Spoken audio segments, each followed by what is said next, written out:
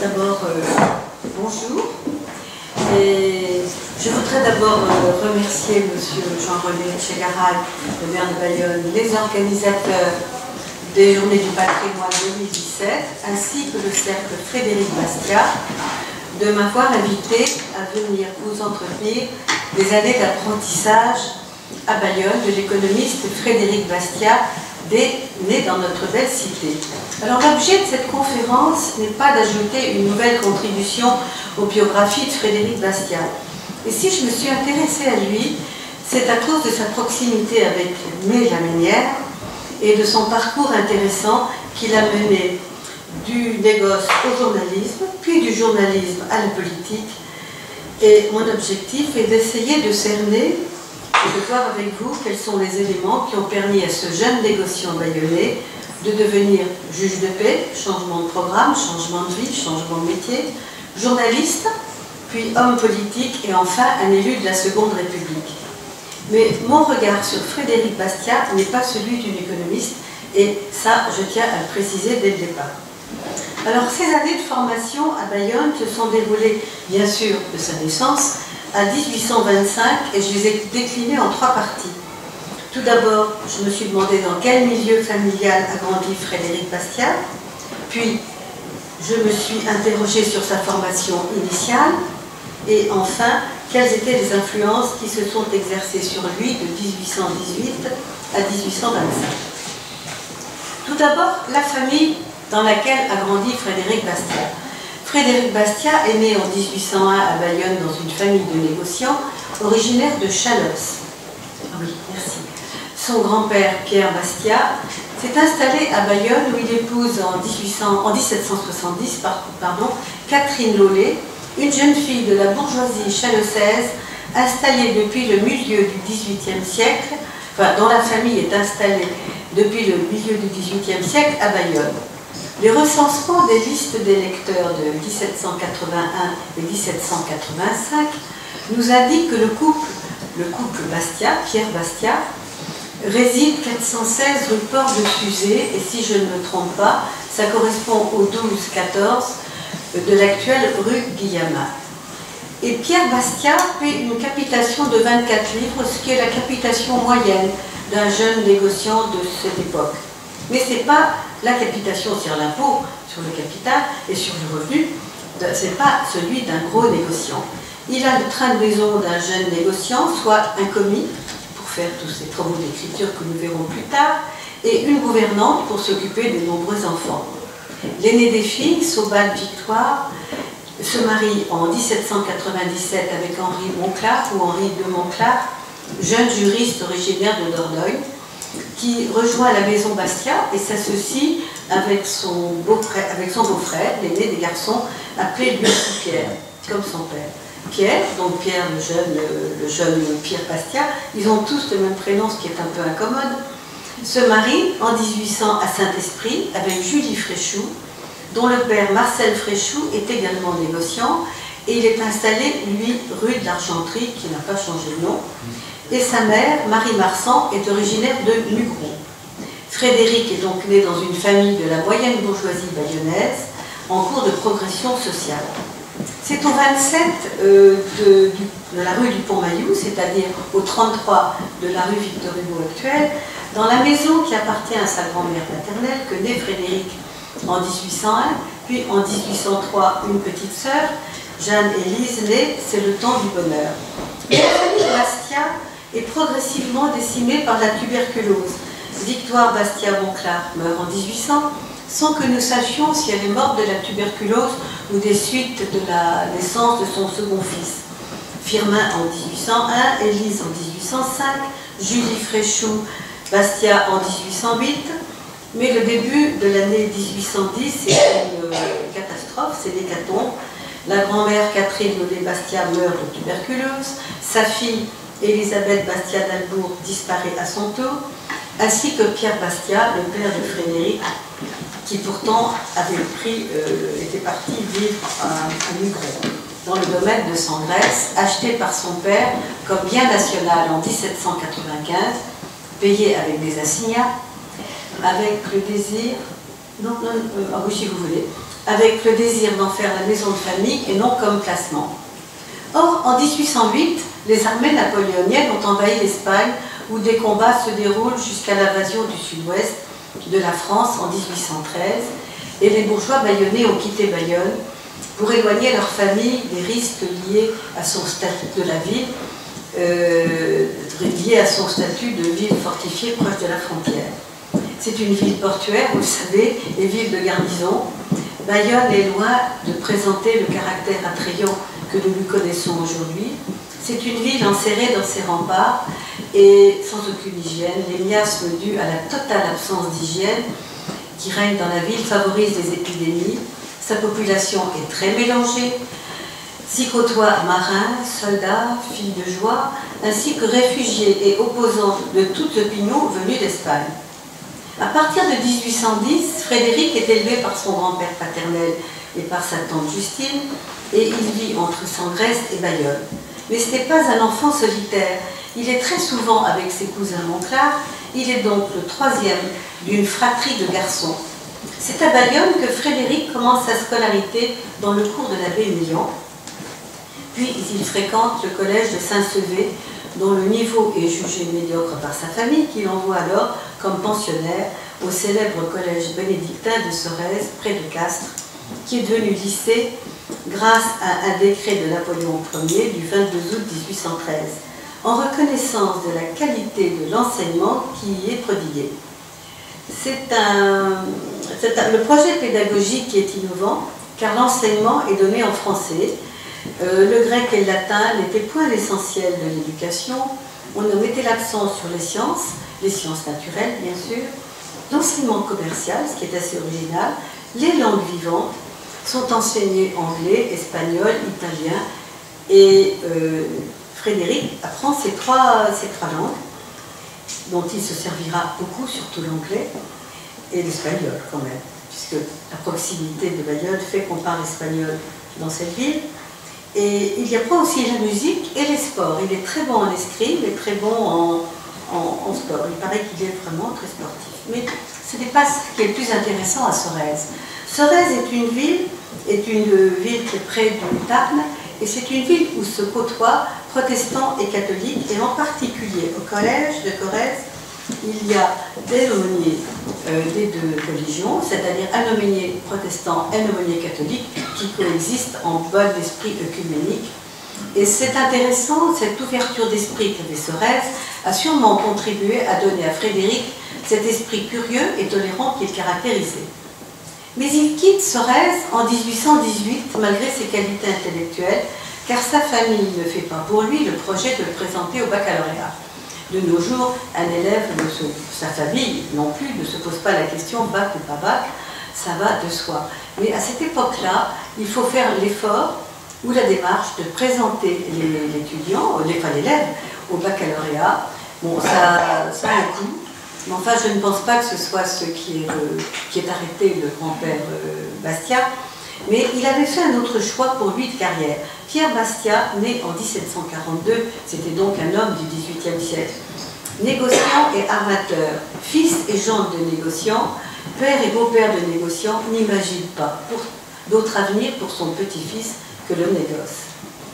Alors à 17 ans, Frédéric entre comme commis dans la maison de commerce Monclar et Bastiat, qui est dirigée à Bayonne par son oncle Henri Monclar, juriste de formation. Monclar est la tête pensante, l'intellectuel théoricien du commerce, nous dit Jean Couzet dans son beau livre sur les francs-maçons à Bayonne. Il est le père de deux garçons qui sont de l'âge de Frédéric. Il joue donc le rôle de mentor auprès de Frédéric. Je dirais même que c'est un peu le père spirituel de Frédéric. D'autant que Justin Bastiat, l'autre oncle, tient la maison Bastiat et Monclar d'Espagne à Santander jusqu'en 1810, puis il réside à Bordeaux, où il est actif en 1816. Quant au troisième oncle, Marc d'Albourg, c'est un ancien officier de marine qui se déplace beaucoup entre Bayonne et l'Espagne, mais il n'est pas associé à la maison de commerce. Alors quel est le négoce de la maison Bastiat et Monclar, et quelle est l'importance de cette maison de commerce, installée tardivement à Bayonne, dans l'économie de son temps? installé tardivement parce que le milieu du XVIIIe siècle, c'était assez tardif. Le négoce bayonnais était prospère depuis bien longtemps.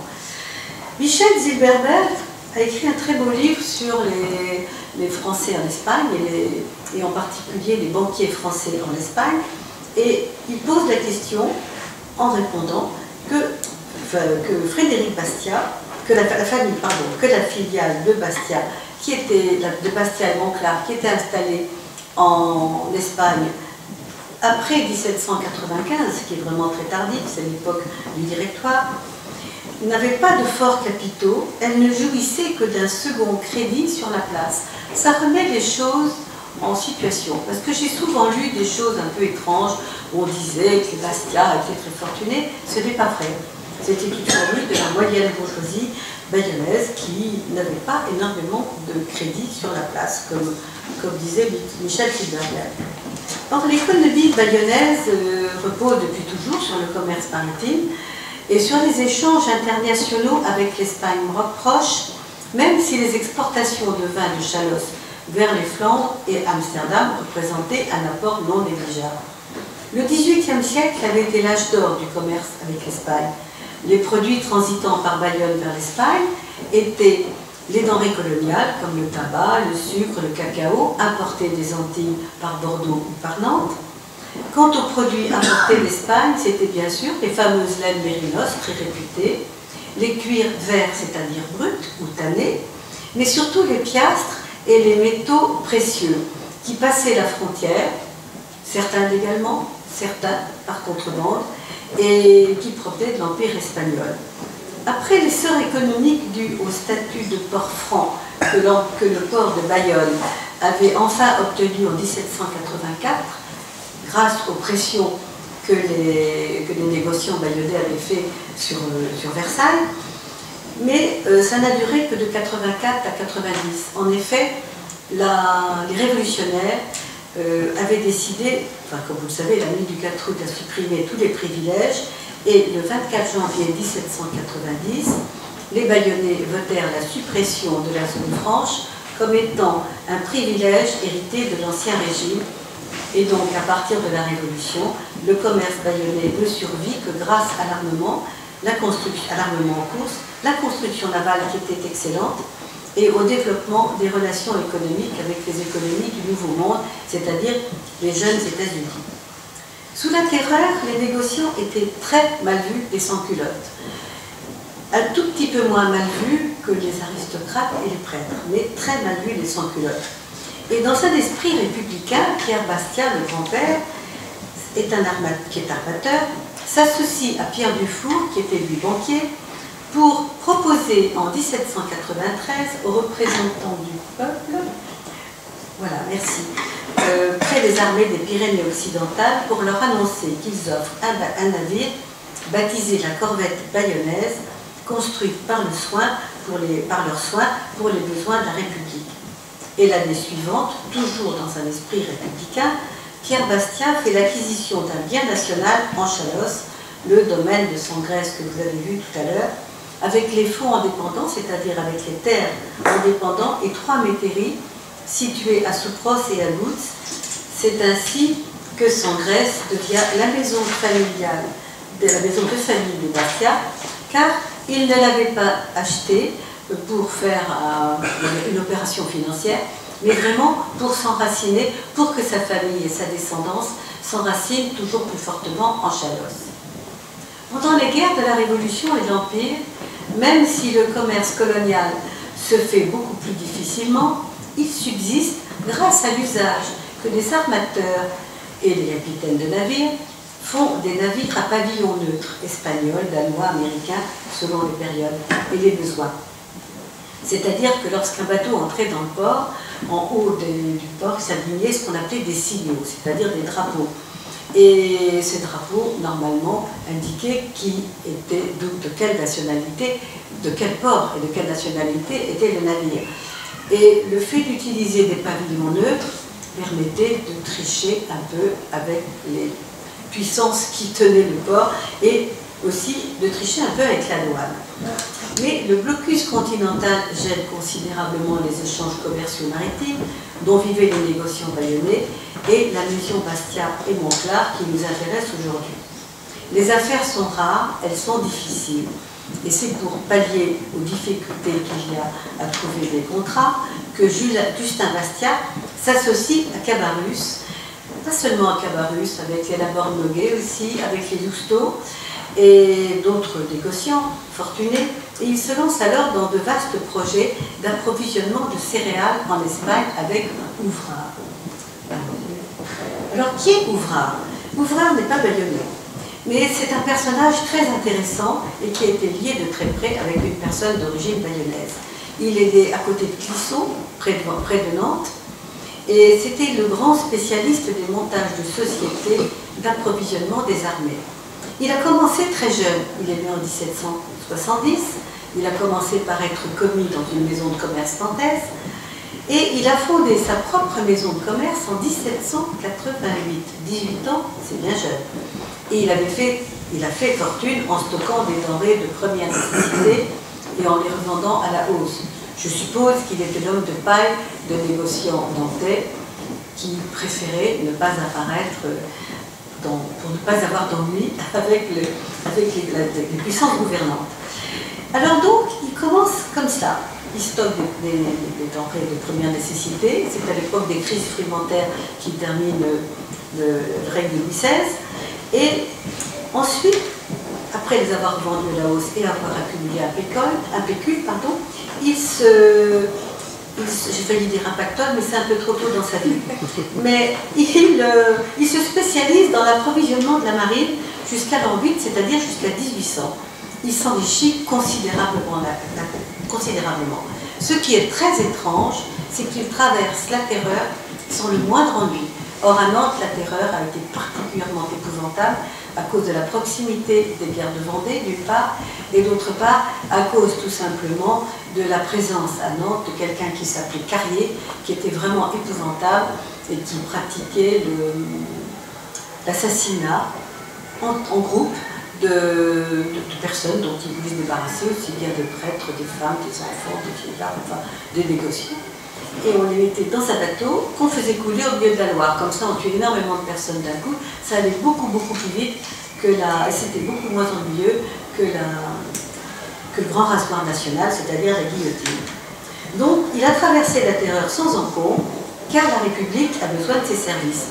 Il gagne Paris, où il continue à approvisionner les armées du Directoire sans cesse en guerre. Et c'est à Paris qu'il fait la connaissance des directeurs, Barras d'une part, Cambacérès d'autre part, et c'est dans l'entourage de Barras qu'Ouvrard fait la connaissance d'une belle bayonnaise, bien qu'elle n'ait jamais vécu à Bayonne, mais on peut dire qu'elle est bayonnaise, c'est Teresa Cabarrus, qui est quand même bien connue pour sa beauté d'une part, et pour sa vie très, très joyeuse. Donc cette fille de France, enfin c'est comme Notre-Dame de Thermidor, c'est grâce à elle que Robespierre a cessé de nuire, on peut dire. Donc, enfin, c'est grâce à Cabarrus, c'est grâce à François Cabarrus, le père de Teresa, qu'Ouvrard fait la connaissance des négociants bayonnais. Il leur propose quelque chose d'extrêmement, et pour le coup très honnête, il leur propose une entreprise attractive, et voilà, une entreprise attractive, c'est-à-dire que l'Espagne a connu 2 années de mauvaises récoltes.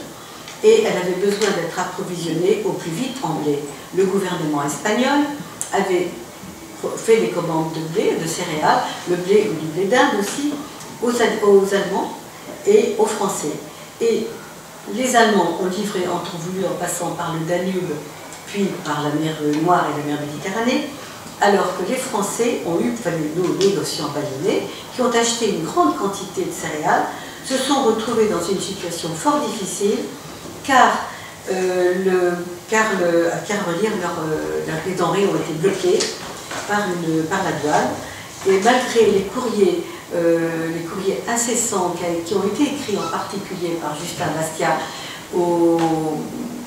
à l'ambassadeur d'Espagne, l'ambassadeur de France en Espagne, au consul d'Espagne, enfin, les céréales ont été bloquées dans les ports occidentaux, dans le port de Bayonne en particulier, et des céréales que l'on ne livre pas en temps voulu fermentent, elles sont donc impropres à la consommation. Alors donc, voilà une première opération qui se solde par un fiasco, et par un fiasco coûteux. Parce que les associés des Bastiat, enfin, je pense à Calarus, c'était une famille qui avait quand même une banque, la banque de Saint-Charles derrière elle, il y avait beaucoup d'argent. La banque Lalanne, il y avait beaucoup d'argent. Les Bastiat n'avaient pas ces moyens-là. Donc ils se sont trouvés en situation délicate.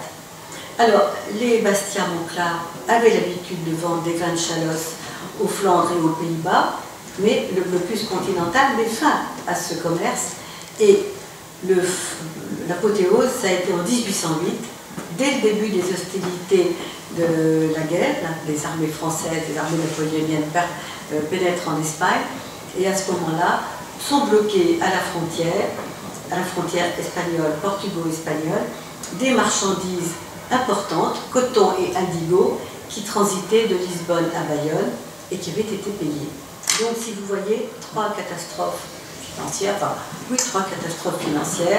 et c'est la fin de la maison Monclar-Bastiat, en tout cas telle qu'ils l'avaient connue et telle qu'ils en avaient bien vécu. Monclar reste à Bayonne, où il s'installe comme avocat tout en continuant des activités de négociant, et quant à Justin Bastiat, il s'installe à Bordeaux, où il est répertorié comme négociant en 1816. À Bordeaux, il réitère les achats de céréales, de la même façon qu'il l'avait fait, et là encore, il n'a pas de chance, ils n'ont pas eu de chance. Il s'est retrouvé avec des céréales qui avaient été commandées et achetées, avec la maison Humbert de Rochefort, et malheureusement, le Louvre, c'est-à-dire le bateau sur lequel étaient embarquées ces céréales, a eu des vents contraires, et nouvel incident important, les céréales ont à nouveau germé, donc il n'était pas possible de les vendre. Mais là, il a pu récupérer de l'argent parce que c'était en se retournant contre son associé, enfin contre la personne qui lui avait vendu. Ensuite, il se lance dans quelque chose qui, en tout cas, ne risque pas de s'abîmer s'il n'est pas livré en temps voulu. Il a, dans la commande de canons et de boulets, à une maison bordelaise, dont je pense qu'elle était d'origine basque. C'est la maison Hologré de Bordeaux. Et enfin, je pense que c'est une altération de la garaille. Et c'est en 1819 que ça se passe. Mais la malchance le poursuit parce qu'en janvier 23, Justin Bastiat eut également son bâtiment et son chargement de cacao saisis et conduit comme prise à Bilbao. C'est l'époque où il y a des révolutions en Espagne, et en particulier une révolution contre Ferdinand VII. Alors, tout cela, pourquoi vous ai-je raconté tout cela? Pour que vous ayez une idée de ce qu'était la maison Bastiat en réalité, et d'autre part, pour que vous ayez une idée de ce qui représentait comme poids pour l'histoire familiale de tous ces échecs financiers. Là, 3 échecs financiers, quelques faillites, ça fait quand même lourd. Alors, Frédéric a donc baigné dès sa descente en milieu négociant, et il a entendu évoquer sur tous les tons toutes les difficultés liées au blocus continental, déplorer le déclin du négoce bayonnais, et ce n'est peut-être pas ce qui l'enthousiasme le plus que l'intégrer comme commis en 1818, selon le vœu de son grand-père. Alors, que signifie le travail de commis dans une maison de commerce au début du XIXe siècle? Eh bien, c'est un stage d'apprentissage dans une maison de commerce familiale ou amie, pendant lequel le jeune commis est initié à toutes les subtilités du commerce international, mais il commence par le plus ingrat, par le travail qu'on appelle les écritures. En fait, il recopie inlassablement, et ça, tous les négociants ont commencé comme ça, par recopier inlassablement les courriers reçus et envoyés dans de grands registres appelés brouillards, pour en garder trace. C'est l'ancêtre de nos photocopies, tout simplement. Alors, ces exercices ont plusieurs buts. Le premier, c'est tout simplement d'obliger le jeune commis à écrire, de manière à ce qu'il perfectionne son écriture, qu'il l'améliore, qu'il la rende de plus en plus lisible et intelligible, ainsi que son orthographe. Tous les jeunes commis ont connu la même formation, mais il y a également un autre but, c'est de familiariser le jeune homme, car il y a une jeune fille, avec le vocabulaire et les tournures de phrases propre au négoce. C'est un vocabulaire très spécifique, le vocabulaire du négoce. Et tous les comiques, dans mon ouvrage sur Lamaignère, j'avais beaucoup insisté sur la formation du marquis de Laborde, qui avait, lui, fait cette formation dans les années 1730, 1740, de 1730, enfin, 32 à 42, quelque chose comme ça, et c'est exactement la même activité. Et pour vous dire à quel point c'était ancré dans les mœurs, je vais vous lire ce que nous dit M. Pierre Ourmat dans son livre sur l'histoire de Bayonne. L'enseignement commercial de l'anneau de Guéhenec, c'est une famille d'origine bretonne installée depuis le début du XVIIIe siècle à Bayonne, et dont les derniers rejetons ont créé une école de commerce pour survivre après l'Empire. Et voilà l'enseignement qui est donné, est destiné à l'instruction des jeunes gens commis négociants. L'adresse est quai Galupri, la maison Chalet, le prix de pension 900 francs par an, et le programme est le suivant: écriture, arithmétique commerciale, change, arbitrage et courtage de banque, tenue de livres en partie d'août, c'est-à-dire encaissement-décaissement, recettes, dépenses, confection des factures, compte courant avec intérêt, compte d'achat et de vente, billets et lettres de change, enseignement fondé sur des documents fournis par l'ancienne maison de commerce des frères Jean et François de Guéhenec de l'Anneau. Alors, compte courant, qu'est-ce que ça signifie? Ça signifie tout simplement les négociants étaient les banquiers. Il n'y avait pas de banque comme nous les connaissons. La banque moderne, elle est née au milieu du XIXe siècle. Et en fait, c'était les négociants qui faisaient office de banquiers. Et ils avaient des comptes pour tel et tel particulier. Alors, il y avait les rentrées d'argent, les sorties d'argent. Et le jeune commis devait apprendre à tenir ses comptes. Alors, la collaboration de Frédéric à la maison de commerce familiale ne se passe pas très bien. Vous savez, je ne crois pas qu'on passe impunément de la classe de rhétorique au collège de Sorèze, qui était une espèce de bulle quand même. Une bulle où il était avec des camarades, il était entouré de professeurs bienveillants. De temps en temps, on devait lui faire des réprimandes, forcément. Et tout cela restait très amical. Et, enfin, je ne pas dit qu'il a été martyrisé dans la maison de commerce familiale, mais indiscutablement, il a été quand même, on l'a beaucoup réprimandé, parce qu'il est plus porté à la réflexion qu'à l'action, et il passe beaucoup plus de temps à lire de la philosophie qu'à travailler aux écritures. Voilà ce qu'il écrit de sa première expérience, de sa première année d'expérience, le 12 septembre 1819, à son meilleur ami du collège de Sorèze, Victor Calmet. Nous nous trouvons, mon ami, dans le même cas. Tous les deux, nous sommes portés par vous à une étude autre que celle que le devoir nous ordonne, à la différence que la philosophie vers laquelle notre penchant nous entraîne tient de plus près à l'état d'avocat qu'à celui de négociant. Tu sais que je me dessine au commerce. En entrant dans un comptoir, je m'imaginais que l'art du négociant était tout mécanique et que 6 mois suffisaient pour faire de moi un négociant. Dans ces dispositions, je ne crus pas nécessaire de travailler beaucoup et je me livrais particulièrement à l'étude de la philosophie et de la politique. Depuis, je me suis bien désabusée. J'ai reconnu que la science du commerce n'était pas renfermée dans les bornes de la routine. J'ai su que le bon négociant, outre la nature des marchandises sur lesquelles il trafique, c'est-à-dire il commerce, le lieu d'où on les tire, les valeurs qu'il peut échanger, la tenue de livre, toutes choses que l'expérience et la routine peuvent en partie faire connaître, le bon négociant, dis-je, doit étudier les lois et approfondir l'économie politique, ce qui sort du domaine de la routine et exige une étude constante. On sent une certaine amertume quand même dans ce propos. Décidé à faire passer mon devoir avant tout, j'allais commencer mes études quand je m'avisais de jeter un regard sur l'avenir, et ça c'est intéressant parce qu'il se projette dans l'avenir d'une manière très positive, mais pas tout à fait dans le sens de ce que sa famille attend de lui. Je pesais la fortune que je pouvais espérer, et la mettant en balance avec mes besoins, je m'assurais que pour peu que je fusse heureux au commerce, je pourrais, très jeune encore, me décharger d'un travail inutile à mon bonheur. Tu connais les goûts, tu sais que si pouvant vivre heureux et tranquille, pour peu que ma fortune excède les besoins, Tu sais, si pendant les 3/4 de ma vie, j'irais m'imposer le fardeau d'un ennuyeux travail pour posséder le reste de ma vie un superflu inutile.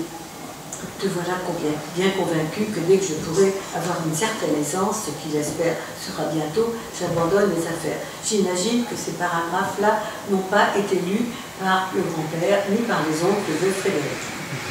Alors, quelles influences complémentaires s'exercèrent sur ce jeune Frédéric qui est quand même plein de tristesse?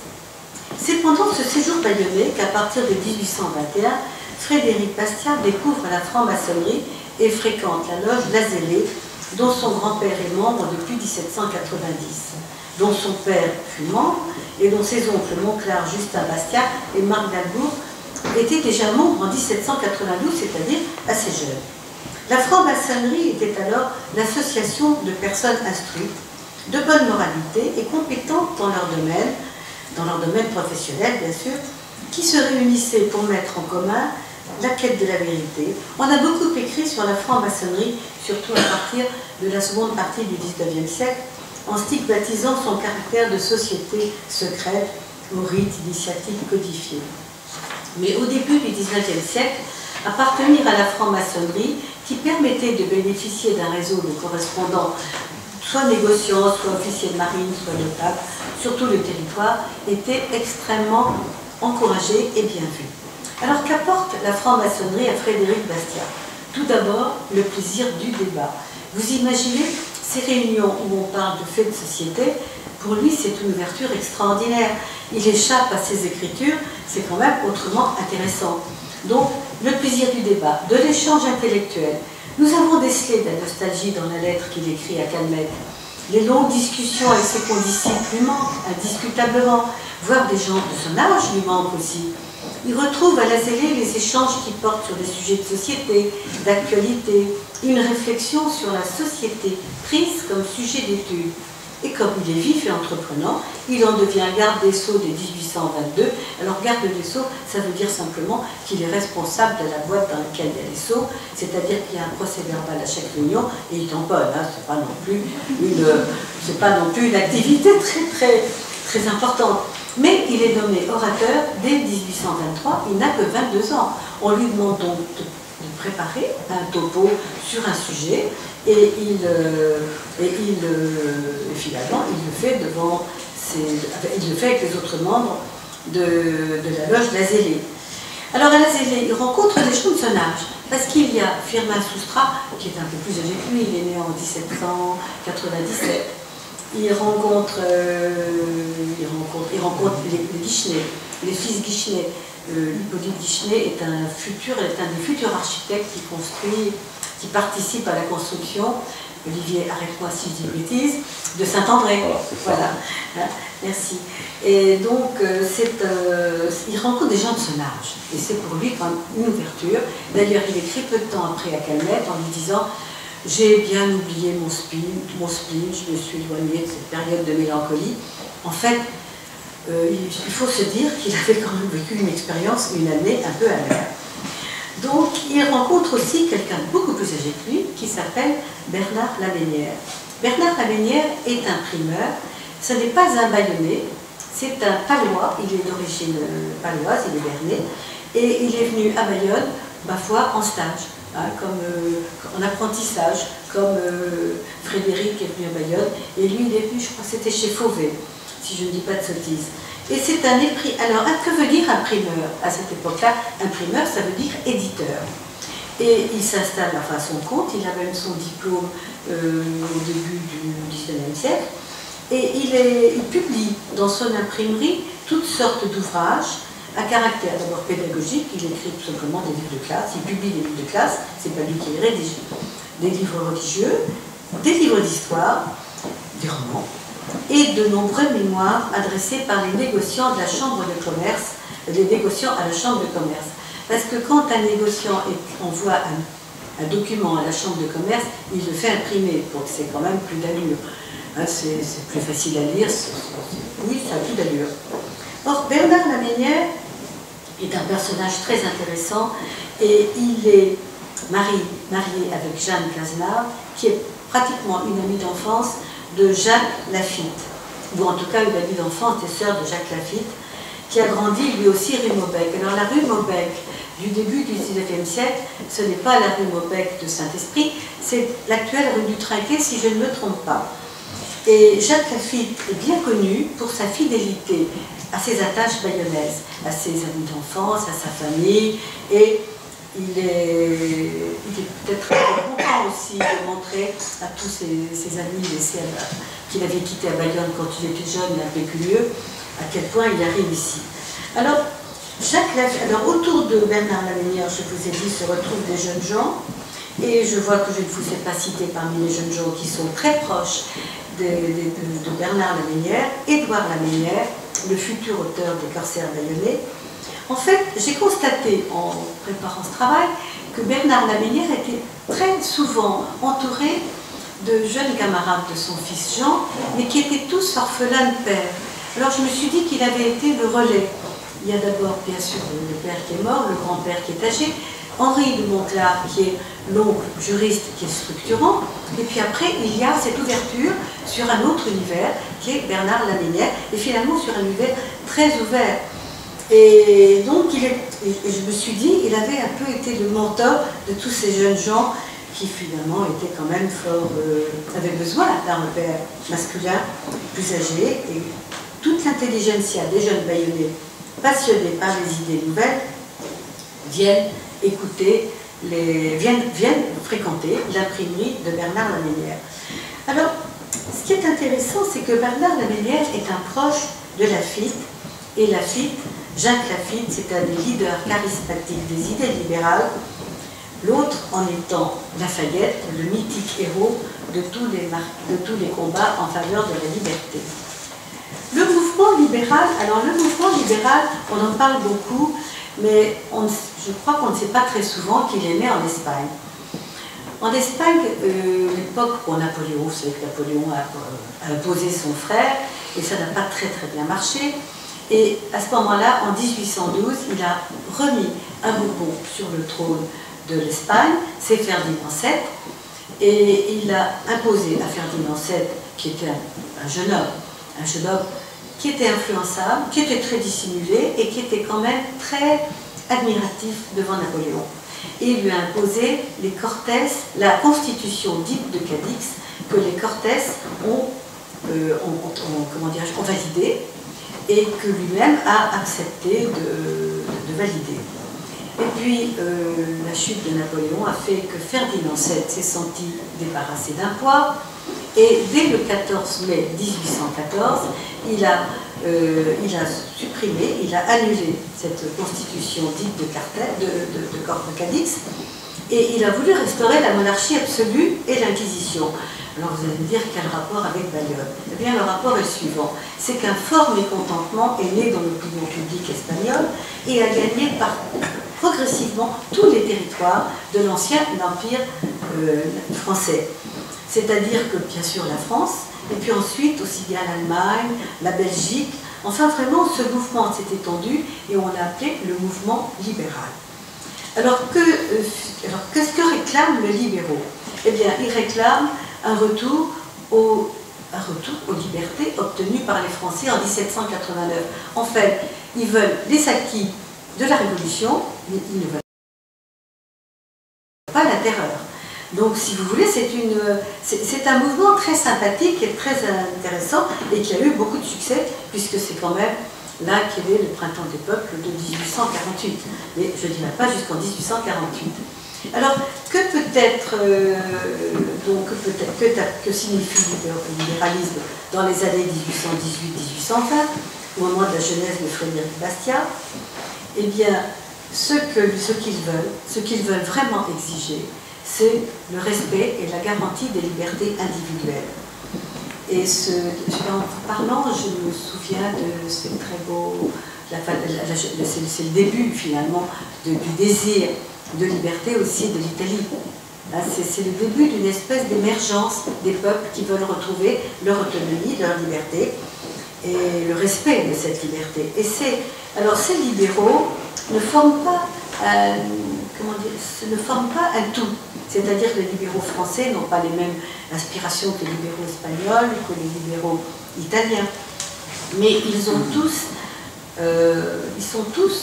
tous partie de ce qu'on a appelé le parti du mouvement, qui aussi s'étend à toutes les nations opprimées. C'est l'époque où les Grecs aussi luttent d'une manière positive contre l'Empire ottoman, et où Bayonne va mourir en Grèce, où il y a le massacre de la Croix. Il y a toute cette époque qui met en évidence ce mouvement libéral qui est fort important. Alors, comment ça se passe en France? Parce qu'en France, après la chute de Napoléon, c'est Louis XVIII, je ne vous apprends pas grand-chose, mais lorsque Louis XVIII arrive au pouvoir, les libéraux avaient quand même l'espoir que ce Bourbon, qui leur paraissait un peu plus ouvert finalement, assez ouvert, allait accepter finalement de leur laisser une place dans le gouvernement. Louis XVIII est ambivalent. D'une part, il a octroyé la charte, mais octroyer la charte, ce n'est pas la même chose qu'encourager la rédaction d'une constitution. Une constitution, elle vient du peuple. La charte, elle est octroyée par le roi, c'est un cadeau. Et l'opposition publique libérale ne veut pas du tout cela, et il trouve ça très insuffisant. Il réclame une participation au gouvernement de la France, et en particulier Jacques Laffitte. Parce que Jacques Laffitte, non seulement il a fait carrière dans la banque, je vais peut-être revenir un petit peu à Jacques Laffitte, qui a alors un portrait où il ressemble à Louis-Philippe. Mais ce n'est pas Louis-Philippe, je vous assure, c'est Jacques Laffitte. Il a fait une carrière extraordinaire. Il a commencé saute-ruisseau, c'est-à-dire petit commis chez le notaire Lesseps. Ensuite, il est parti, il a travaillé chez un négociant, Formalguès, à Saint-Esprit. Puis il est parti, qu'il a trouvé très brillant et qu'il a envoyé à Paris, chez Bergaud. Chez Bergaud, il est entré comme commis, il a fait son trou, il s'est associé ensuite avec Bergaud. Et après, quand Bergaud n'avait pas de descendance qui voulait s'associer avec lui, qui pouvait s'associer avec lui, c'est lui qui est devenu le grand patron de la banque Bergaud et Laffitte. Et il est très important, donc il a fait une très belle carrière, mais ça ne lui suffit pas, il n'est pas encore très âgé, il a envie de devenir un homme politique. Il se présente donc à la députation d'Assen, il est élu, d'ailleurs il a été élu sans discontinuer de 1816, autant que je me souvienne, à 1830, jusqu'à ce qu'il devienne ministre, mais son objectif c'est d'être ministre. Et pour cela, il est prêt à essayer il fait beaucoup la cour, si on peut dire, à Louis XVIII, mais Louis XVIII n'en veut pas. Parce que pour lui, c'est un homme de la Révolution, même s'il n'a pas été révolutionnaire, mais il n'en veut pas, il ne veut pas de lui comme ministre, donc il attend patiemment son heure, et en attendant patiemment son heure, eh bien, il se déplace, il vient à Bayonne. C'est assez intéressant de voir que lorsque Louis XVIII est tout à fait en fin de vie, c'est-à-dire au mois d'août-septembre 1824, Lafayette d'un côté et Laffitte d'autre part s'éloigne de Paris, et lui, il entreprend un voyage dans le sud-ouest. Alors il a un bon prétexte, sa femme et sa fille sont en mauvaise santé, le médecin prescrit d'aller prendre des eaux à Bagnères, dans les Pyrénées, et bien évidemment, passer si près, aller à Bagnères directement au lieu de passer par Bayonne, c'est un véritable crève-cœur, donc il vient à Bayonne. Il est reçu fastueusement. Les Bayonnais sont enchantés de le voir, et nous n'avons absolument aucun document qui nous permet d'imaginer à quel point Frédéric était enthousiaste. Mais ils étaient tous enthousiastes, tous les notables et tous les libéraux bayonnais. Alors d'abord, il est reçu à Biarritz, il y a un banquet assez extraordinaire. Alors les banquets de l'époque, c'était quelque chose, hein. Ça durait des heures et des heures, et on levait des toasts, c'était pas un verre ça va, deux verres, toujours des dégâts, c'était pas ça du tout, hein, du tout. Les gens buvaient vraiment comme des trous, et il y avait une espèce d'enthousiasme global, et il y a quelque chose qui est très intéressant, c'est l'acmé du séjour de Laffitte, c'est le 26 septembre 1824, il y a un banquier qui choque quand même beaucoup le sous-préfet, c'est que le roi vient de mourir, Louis XVIII vient de mourir le 19 septembre, et là il y a un banquier à tout casser, parce que Laffitte espère bien être appelé au pouvoir par Charles X. Il sera déçu. Alors, qui assiste à ce banquet? Tous les libéraux de Bayonne et nombre des jeunes gens de l'intelligentsia dont je vous ai parlé tout à l'heure. Et monsieur ou ma témoin ont toujours été désolés de ne jamais trouver une liste d'invités. Mais ça, peut-être un jour, aux Archives nationales, aurais-je la chance de tomber dessus, mais je n'y crois pas trop. Enfin, quoi qu'il en soit, c'est l'acté du séjour de Jacques Laffitte, et Frédéric Bastiat fait partie des jeunes gens. Ça, nous en sommes à peu près certains, enfin, il y a quand même de fortes chances. En fait, même si sa vie bayonnaise prend beaucoup de temps, Frédéric n'a pas abandonné sa Grèce, où il se rend régulièrement voir son grand-père et sa tante. Alors, Saint-Grèce, c'est à côté de Mugron, c'est très près de Mugron. Comment va-t-on de Mugron à Bayonne? Eh bien, par la Dour, tout simplement. Alors, l'allée Mont-de-Marsan, Bayonne, c'est assez rapide, c'est une journée en gros, hein, si tout va bien, parce qu'évidemment, on est dans le sens du courant, et on voit, parce qu'on roule, enfin on roule pas, on navigue de nuit, avec bien sûr des lanternes, enfin des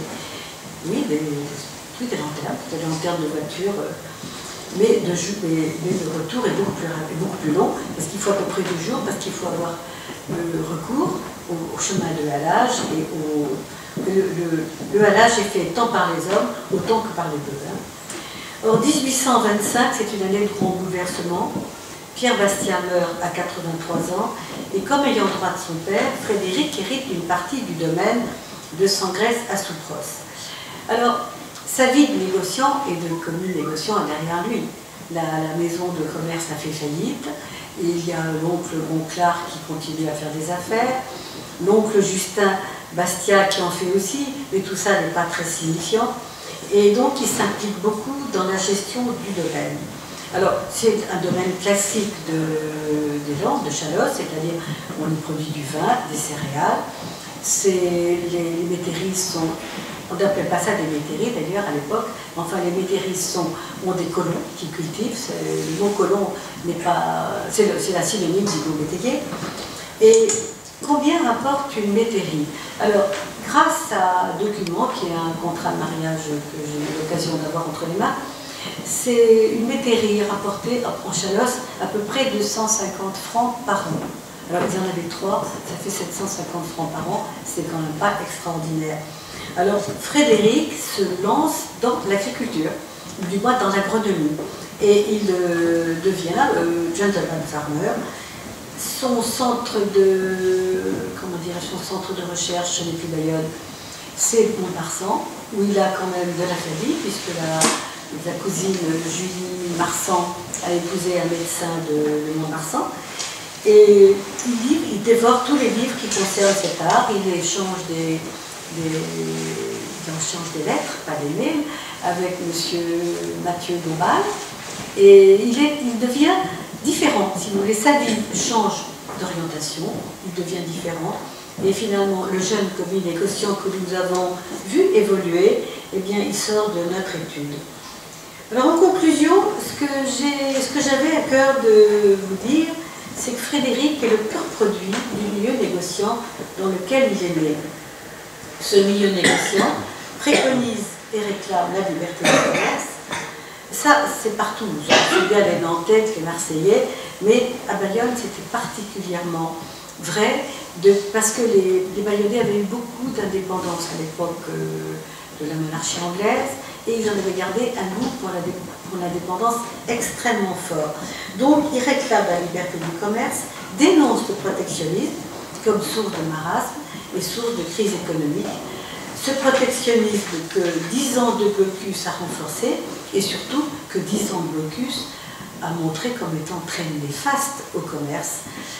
Et ce souvenir, je pense, et ce message qu'il a, comment dirais-je, qu'il a intégré, c'est cela qui a influencé sa réflexion et son œuvre à venir, dont je ne vous parlerai pas, parce que, comme je vous l'ai dit au début, je ne suis pas économiste. Merci.